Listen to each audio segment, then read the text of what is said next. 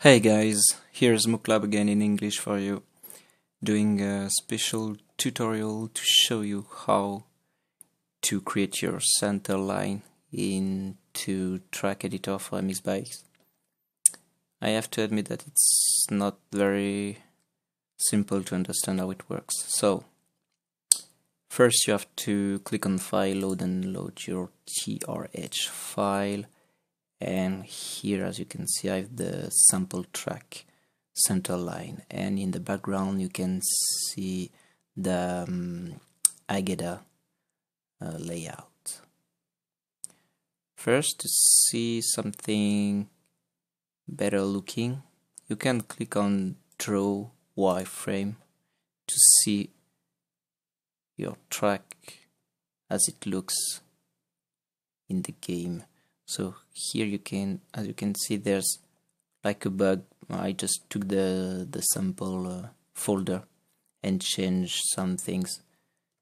So we don't care. It's not a final track. I mean, so you have or not a Centerline. We don't care. You are going to click on Centerline, and you start by the start area. So you click on start area. You click on Centerline, New. Then you right click where you want and you click Add Segment. Okay. And this had a segment at the very bottom left of your map. As you can see, it's an arrow, so I have a start, like a beginning, and another part for the end of the segment. So we don't care the shadow we can see. Let's just focus on the track itself. So you start a Centerline like this. Then you right click and you click Add Curve, and now you said, oh wait, you did that. Because when I right click it's not working. I know. As you can see, if I zoom, you have a yellow line slicing a cube in two pieces. The piece which is,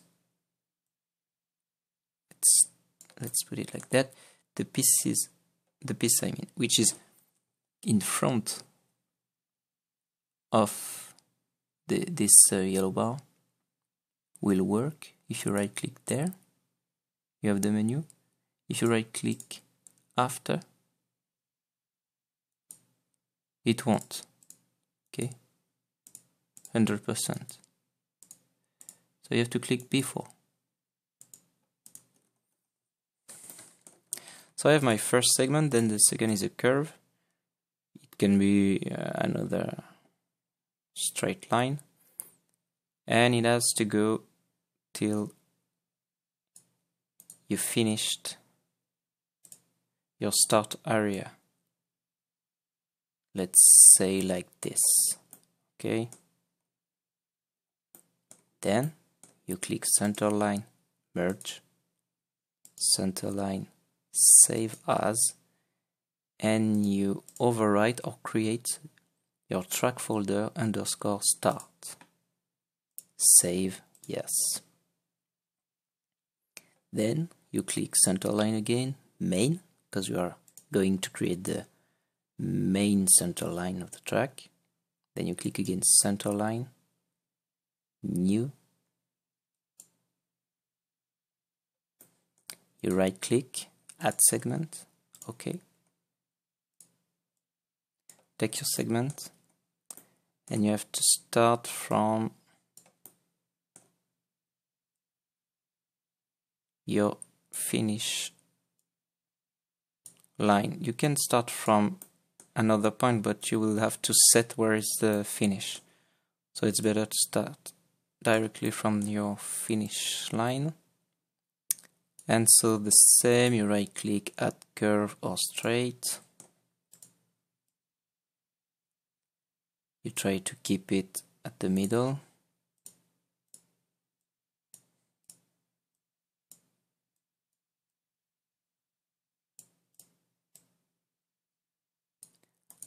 this, add curve,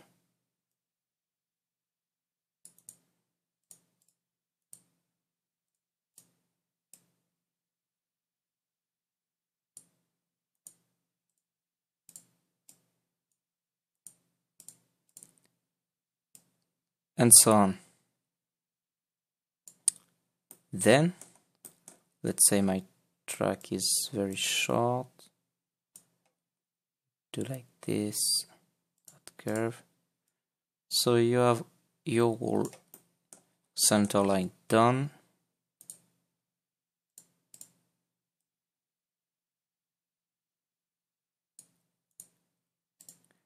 And now what you can do is stop just before, click outside your center line, left click, then right click and click close. So now you closed it. Click on center line, merge, center line, save as, track folder name .tcl, save yes. Now I just close track editor and I open it again. So maybe this is not useful to do this extra step, but I tried many ways to make the center line and I already had surprise, so I prefer to make more clicks, but it works, you know.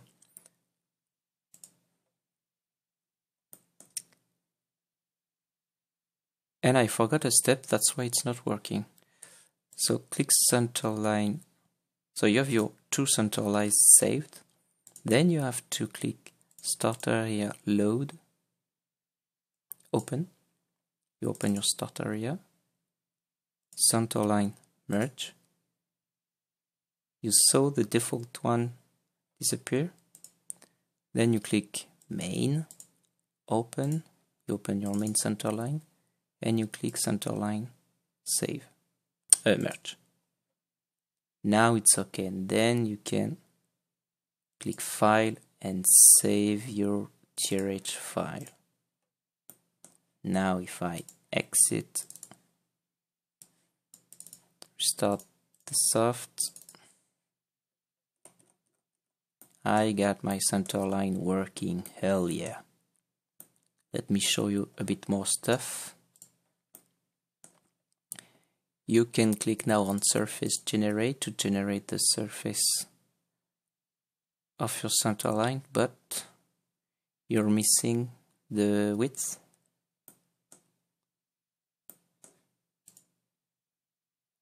You can uncheck draw to just remove those square. You can click view race data this way. You can click MX bikes, load the default RGF file, and from this screen you can set where is your finish line. My finish line is at 0. So it's this line, this red line. You can click splits to generate automatically 2 splits. So your track length is divided by 3. You can also create all your checkpoints. So for your start area, you have to click here. Let's remove all checkpoints. You click start area to be on the start area center line. And you click start if it's only for the start, and if your checkpoint is for the start and the finish, you have to click both. So you click start, and let's say the first is here, left is from the middle, the length of this bar. Let's say 8, and this define where guys can cut the track, so you have to set this carefully. And right, I think the same, 8, 7. Okay, then I add another start checkpoint.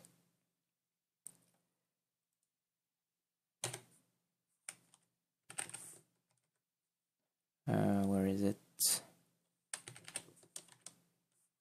60. What's my lens? Ah, I'm not on start area. That's why 80 is too much. 75. Like this. 7. No, 5. 4. And 5, let's say. Then now I'm on the main center line, and I can add from 0 all my checkpoint. What's nice is when you have when you don't do like me and you copy the font file for the tracket. Let me see the name. It is I don't remember.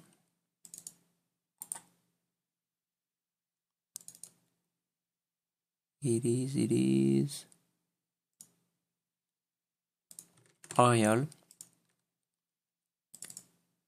The Arial font. So if I save this, yeah, I exit, start again. Now I have this information, these coordinates. Okay, view, draw wireframe, view race data, MX bikes, and load my file. So if you want to put a checkpoint exactly here, you know the actual length you have to check. So it's 98 meters from the start. So if I add here 98, I have my checkpoint here. You can save a lot of time like this. 3.5 and right 3.84 like this. So you put all your checkpoints. That's done. Don't forget to save. Okay. You can click pits, and now you can place your pits or along your center line, or absolutely. Absolute means you just mouse over like this, you check coordinates here, and you put your pits where you want. So let's say here where they are actually on a getup. Let's start from there. So it's 22096.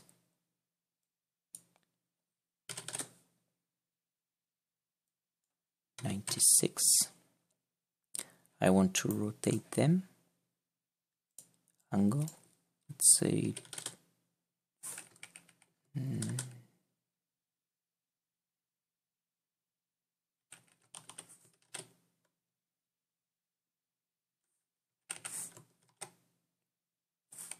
okay,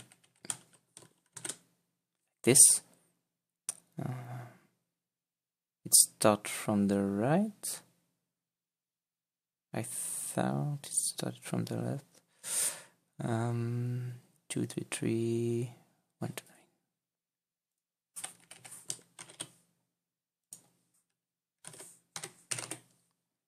Okay, You can set the amount of columns, only 6, the spacing,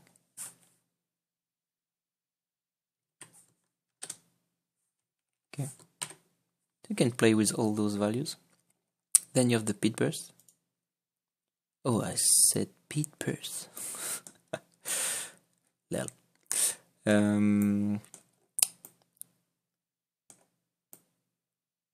Pit boards are always along the track. So let's say you want them here. The long is 82.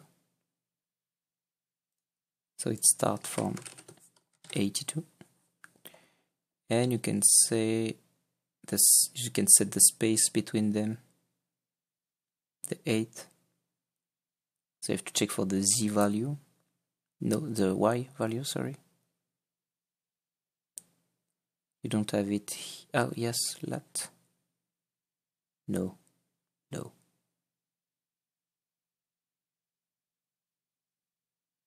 No, I don't know what is this lat value, but it's not the 8 of the track. I think it's 1.5 from the ground, so you don't have to care the 8 value. The difference, if you want them to be more spaced or not. For the starting grid, it's almost the same. You set the number of stalls, let's say 40, 20 per row.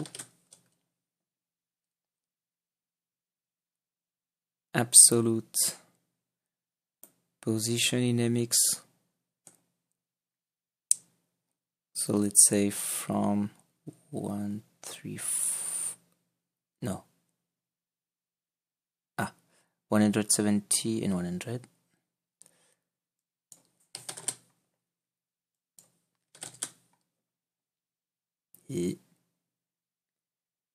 Angle 40. No, okay.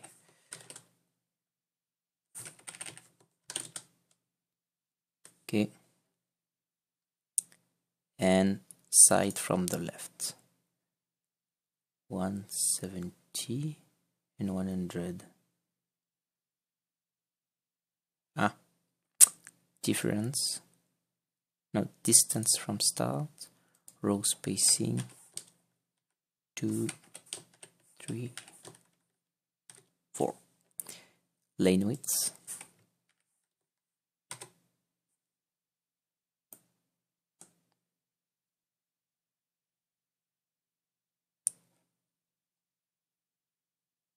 And it's not in absolute. Oh lol, it's the same for the side and excellent. Excellent. Distance from the start 5, 0. Oh, so you can set, no, you can't set relative. Okay. So just move like this. It's strange because the X and Z are from the middle of the grid. If I click MX bikes, 40, 20 per row, it's the same.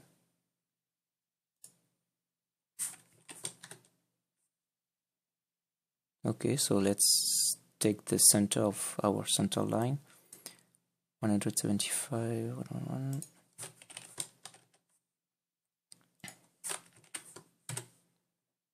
Lane width 1.54, like this, and you have your 40 stalls. You can click the cross. Don't forget to save. And it's almost done. It's almost done. Now you can may I do an extended tutorial with the... No, I will do a separate tutorial with the cameras, placement, marshals. Layout is not really relevant for us in motocross. And the baseline, you can generate the baseline from a replay. Oh yeah, you have to generate your min and max lines. When you click this, you generate, then you save on your desktop, for example, and it generates 2 files you have to put in your final track folder, and you do the same for the checkpoint lines. You have this kind of buggy drawing, but it's good, it's okay. So then click save. It will generate also 2 other files that you copy in your final track folder. Then save your TRH before you quit the app, and it's done. Yeah, congrats, you have your Centerline working. It's beautiful, no? See you soon for another tutorial, guys. Bye.